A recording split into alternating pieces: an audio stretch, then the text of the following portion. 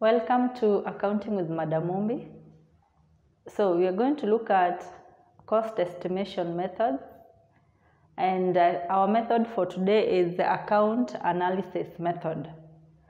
So as the name suggests, this method of cost estimation requires that we demonstrate an understanding of the components that make up all the cost in an organization.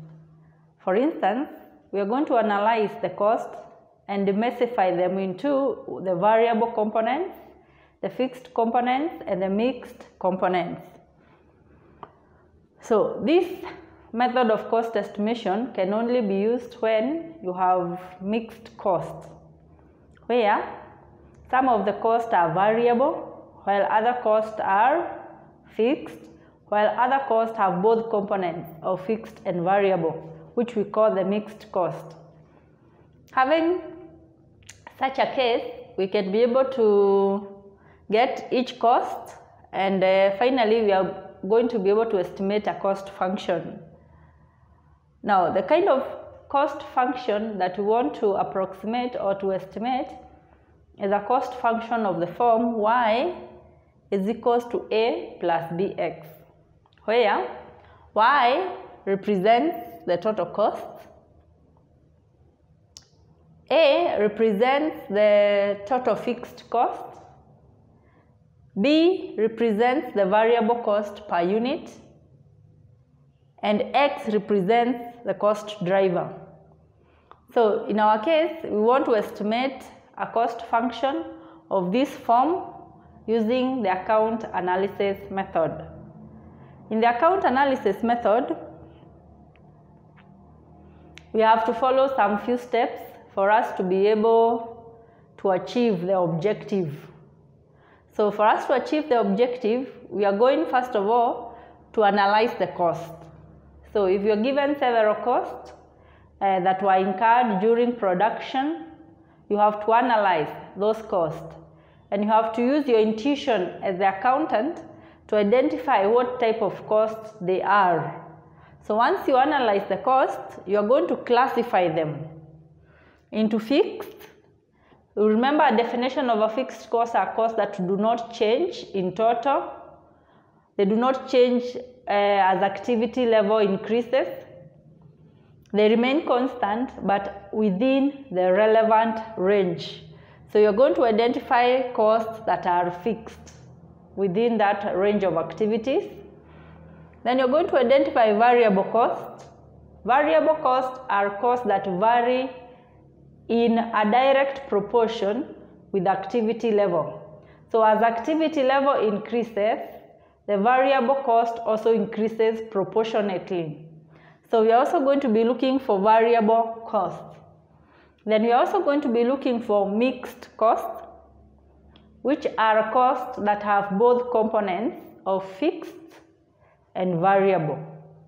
So the mixed cost, for example, you can have an electricity bill that has a component of a fixed charge, and the rest of the bill is dependent on how many kilowatts you are able to consume.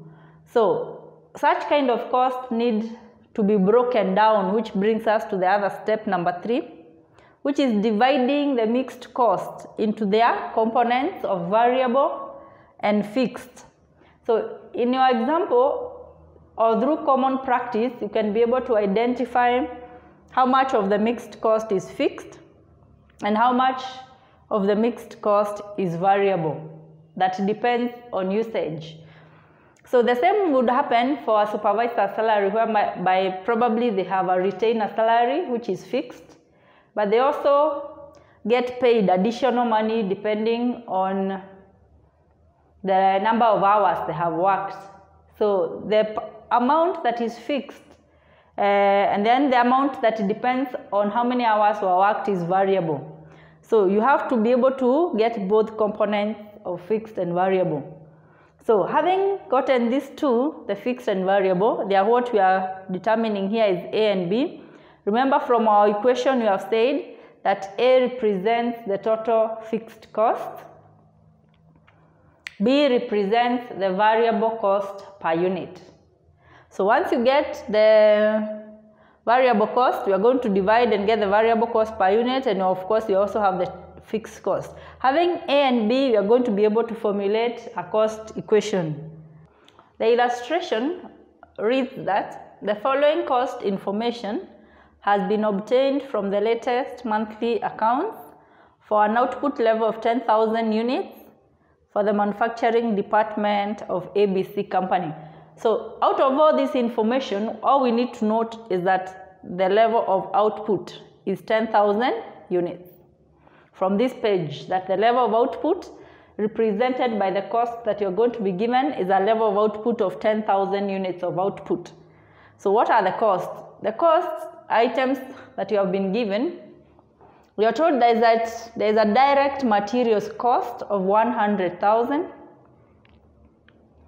direct labor cost of 140,000, indirect labor, which you are told here is fixed, of 30,000.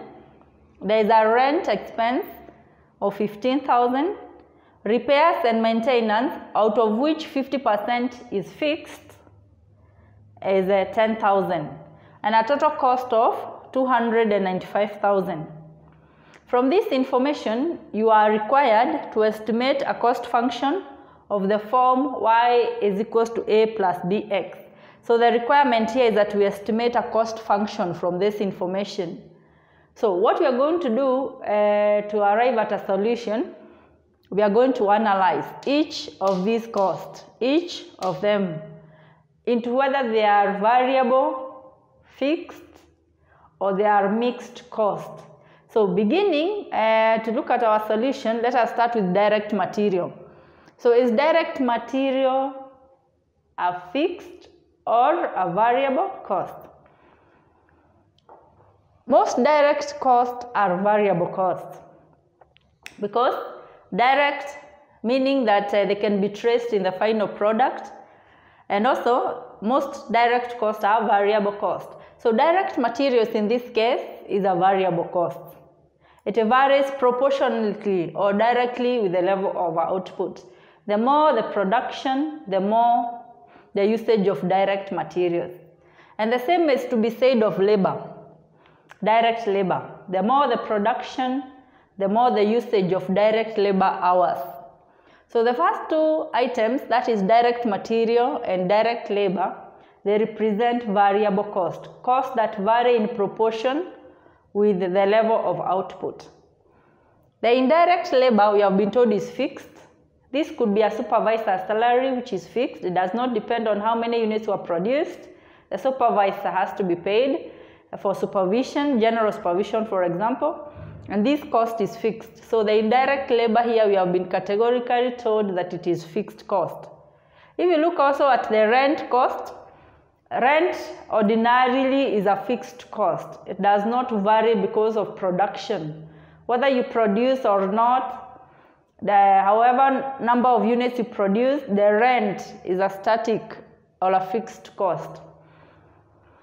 So if it is the rent of premises for this example, then that is a fixed cost.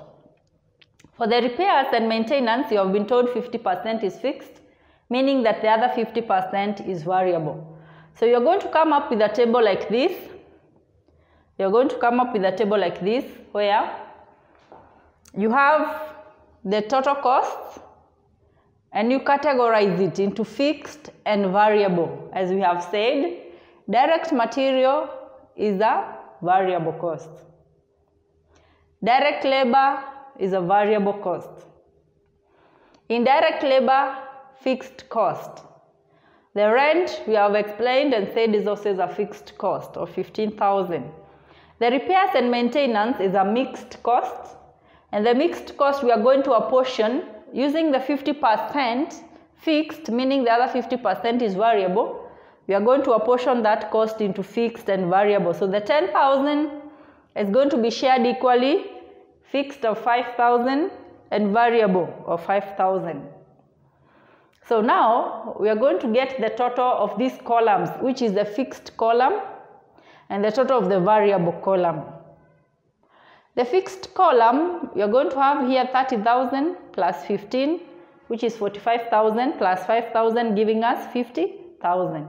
So the total fixed cost is 50,000. The total variable cost is 245,000. But now, in our equation, when you are estimating an equation of y is equals to a plus bx, a represents the total fixed cost. So we have a. A is the total fixed cost. But b represents variable cost per unit. What we have here is total variable cost. What we have as 245,000 is total variable cost. So we need to ask ourselves how many units were produced for us to be able to get variable cost per unit. And I remember we had mentioned at the introduction of this question that we need to note that the number of units that were produced was 10,000 units that were produced. So having in mind that the 245,000 of variable cost was for 10,000 units of production, therefore we need to divide.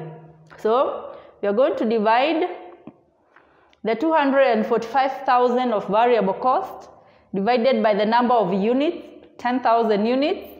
We are going to get that the variable cost per unit is 24.5.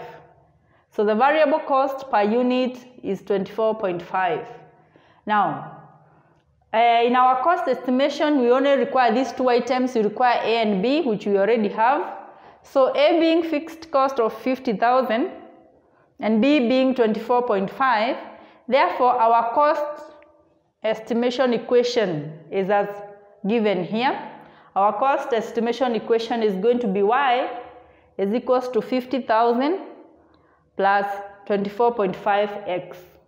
So account analysis method, you don't have to be given x and y like the high-low method or the regression analysis where you have to have the y and the x or past data in regards to total cost and the cost driver. In this case, you just have to analyze the accounts that you're given and determine whether the account is the cost is fixed or variable. So that is how we do cost estimation using account analysis method. If you found this video to be useful, like, share and subscribe. Thank you.